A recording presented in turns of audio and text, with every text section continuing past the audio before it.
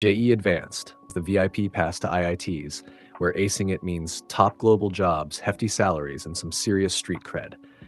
IIT grads often score prime positions, dive into cutting-edge research, and rub elbows with the elite. But getting there? That's where the real grind begins. You're up against two grueling papers, each 3 hours long, totaling 360 marks across physics, chemistry, and math. Here's the quick scoop. Single correct answers get you +3 points, but mess up and it's -1. For multiple correct answers, get them all right for +4, some for +2, or -2 if you're way off.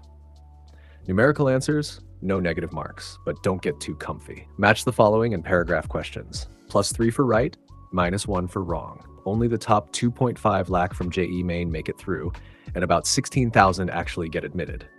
The cutoff is usually around 40 to 50%, so it's no cakewalk. IIT Bombay's CSE closing rank is about 68, and IIT Delhi's is around 116. With nearly 2 million candidates expected in 2025 and only 16% making it, it's a high-stakes game. Here's the kicker. If you're aiming for a lower IIT just for the name, brace yourself for a wake-up call.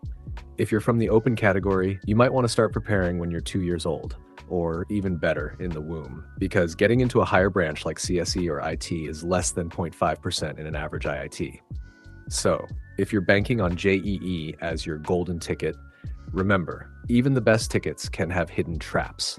Around 30% of IIT students were unplaced in 2024, and with rising competition, that number could climb to 35% or even 40%. With 2 million JEE main takers and only 16% making it, IIT's acceptance rate is under 1%, making it tougher than MIT's 4%.